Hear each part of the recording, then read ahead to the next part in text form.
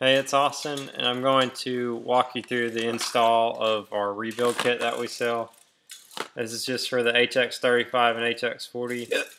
It also works for the HE341 and HE351.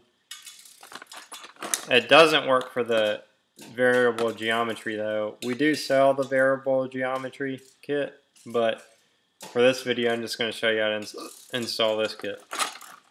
The first thing you want to do to make sure that your bearing housing is still good is to take the rear seal and put it in the back of it and make sure that the gap is very minimal, just like in this video.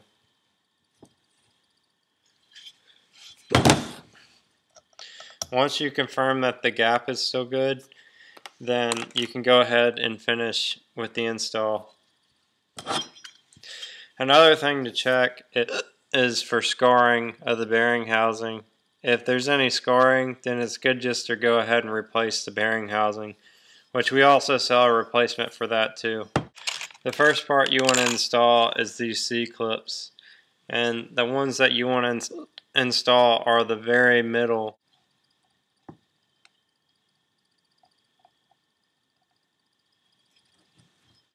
In order to install these clips, you need a pair of pliers that are needle nose, and you probably even have to sharpen them with a grinder to make sure that you can get them in the holes of the small C-clips.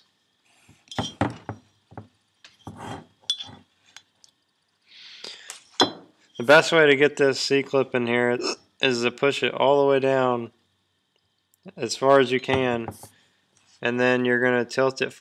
One way to help keep the clip from going too far is to take a screwdriver through the backside, and now you have the ability to adjust how far the C-clip is going to go in the back of the housing.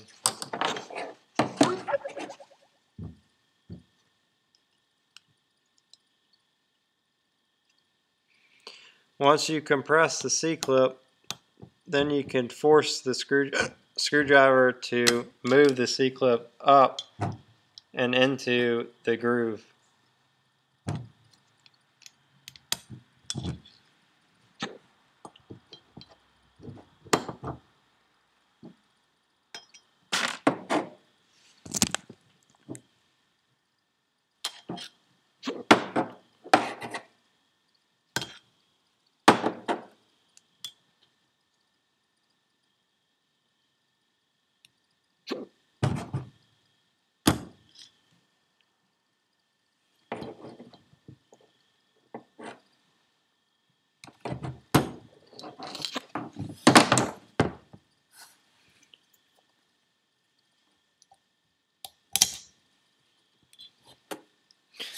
Now we have our C-clip installed. The next clip to install is the inner side of the back bearing, which is the same procedure.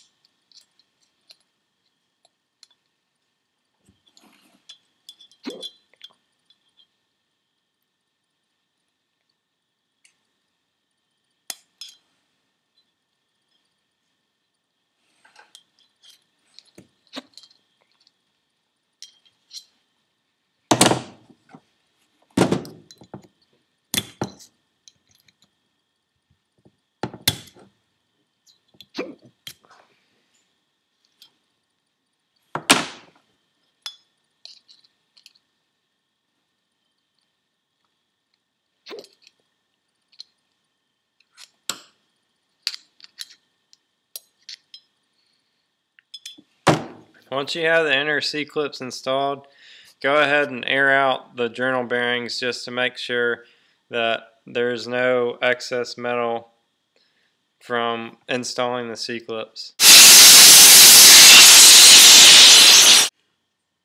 Once the bearing housing is clean, go ahead and take your journal bearings and your thrust bearing and wash them. Next, you're going to oil the bearing seats.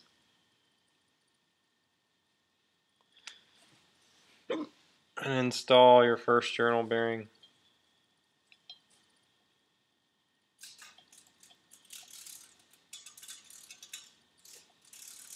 Make sure the journal bearing spins freely.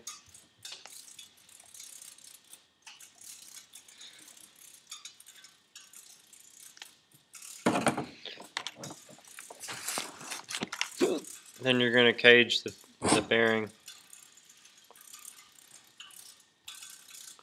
I usually put the back side of the bearing, or the back side of the C-clip in first. And then I'll hold that with my finger and grab the two holes.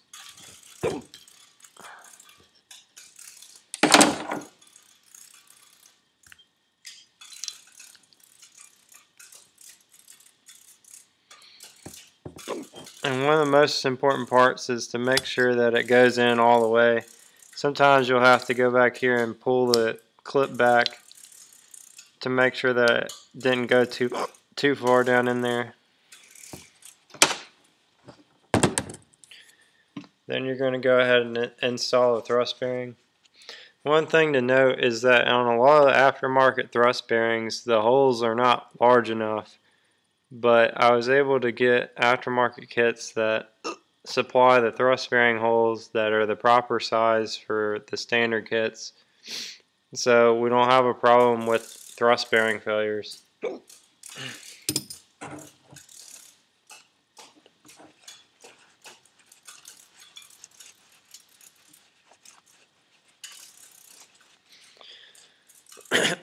So install the HX35 thrust collar. This thrust collar also can be used in the H1Cs as an upgrade, but in order to use it, you need to cut out the thrust bearing, or around the thrust bearing collar, or the thrust around. You need to cut around the thrust collar to make it work. In some cases, some of them are actually already machined to accept it, but I'm not going to show you that in this video. But hopefully, when I do the H1C video, I'll be sure to show you what I'm talking about.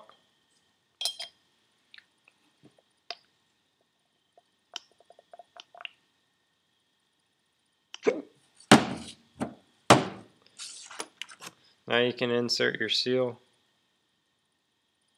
Sometimes you need to actually stretch it a little bit to make sure that it will go around this plate when you install it, or otherwise sometimes it can get caught under it.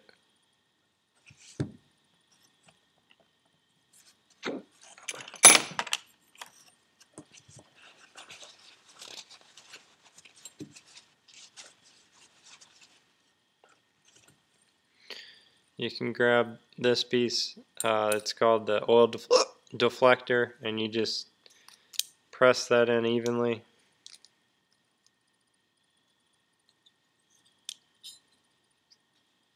Grab the thrust collar and drop some oil on it. So now that the oil goes underneath the seal.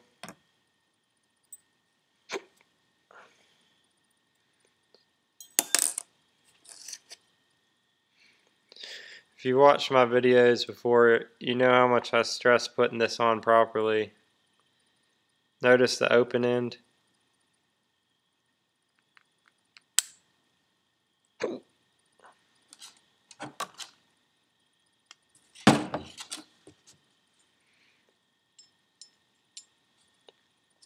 Take note of the open end when I go to do this.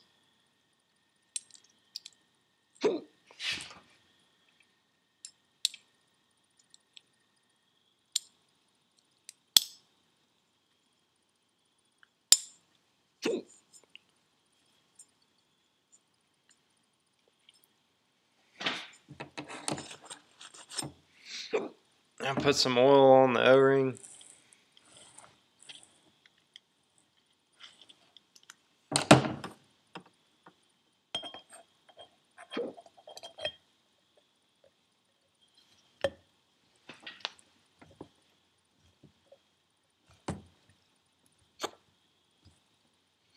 Be careful not to push the collar down when pushing this in, because if you push the collar down, you have a chance that when you go to put the shaft back in, that if this is not straight, then you'll have a thrust bearing failure.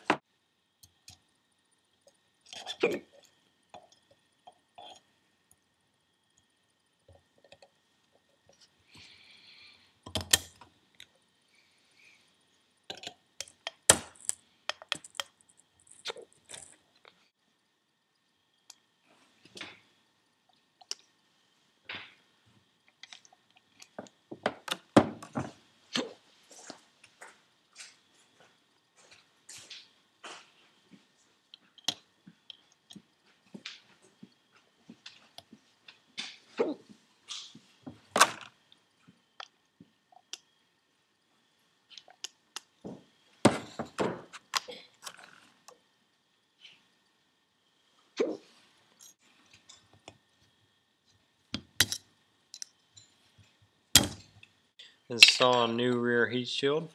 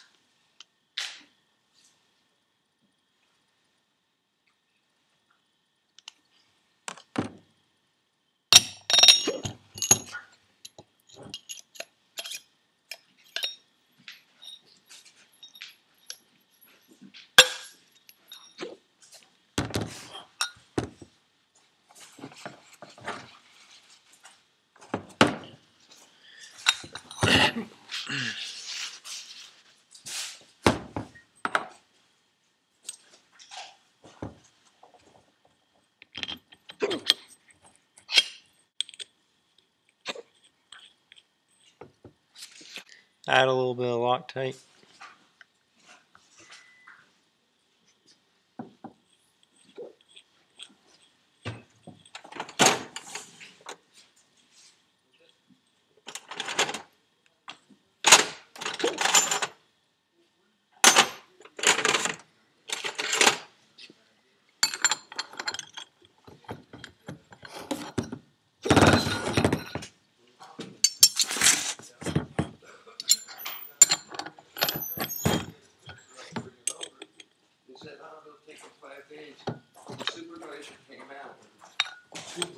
Bags and said, take your pick.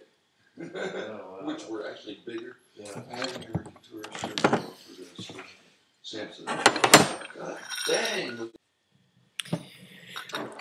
One thing I do with all the Holsets is cut this bearing housing for the O-ring, so that gives us the ability to have the compressor housing sealed properly. The way the Holsets come from the factory is they don't have that O-ring, but on a lot of them you have the ability to cut the bearing housing for an O-ring so that you can seal the compressor housing, other than this being zeroed out with the compressor cover. So in this case, I'll go ahead and install or put some oil on the O-ring.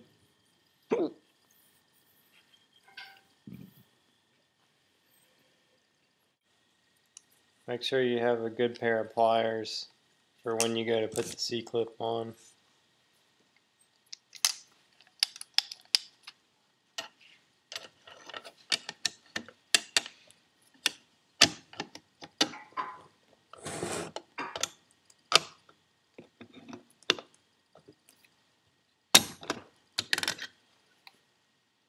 Be sure to pry it back.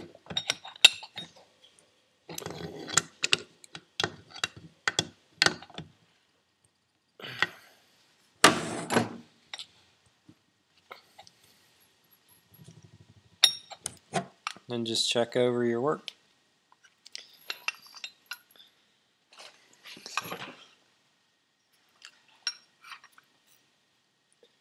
If you're interested in any of these products that we sell, just contact us. You can shoot us an email or go to our website. Hopefully everything here that I showed you was helpful for your rebuild.